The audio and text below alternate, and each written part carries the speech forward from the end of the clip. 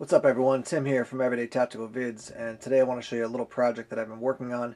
This essentially came from a problem or something that's been annoying me a little bit, which is I usually carry my iPhone in my front pocket or my back pocket when I'm walking around or I'm doing something, but when I get into the car, I don't like it in my back pocket because I'm sitting on it, and I don't like it in my front pocket because it's just too bulky.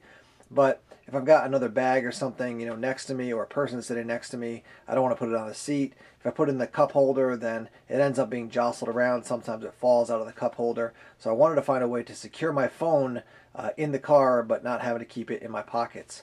So what I'm going to show you here is how I use the belt clip, kind of jerry-rigged it and set it up so that I can now attach my phone to the belt clip, and then it is secured to the dashboard. So let me show you how I did that. So obviously what you're looking at here is my iPhone, and it's in the Otter Box belt clip. So when I pop it out of this, it just looks like the belt clip here on the front, but on the back, what I've done is this. I basically took a small piece of wood, and then I wrapped some webbing around the belt clip portion of it. Now, if I go like this, it doesn't matter because this is so tight that I can't really slide that off. I did set it up like this, though, that if I want to use the belt clip and kind of get rid of this system, I can just cut this free, the actual webbing free, and then I've got the belt clip back. So it is semi-committed to this, but not completely. I've got a very small piece of wood here, so the webbing goes around the clip and then around the wood. I've got it stapled into place, and then I just put some Velcro on the back side here.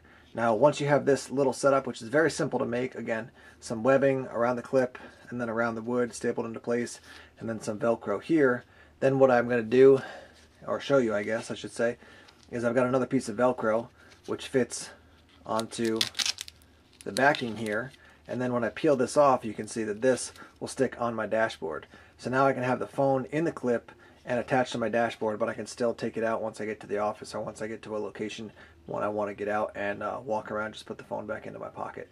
So let me show you what this looks like all set up, and maybe this will be a helpful tip to you on how to secure your phone when you're traveling in the car, not have to have it in your pocket, and also not being jostled around in a cup holder, on the seat next to you, whatever it might be.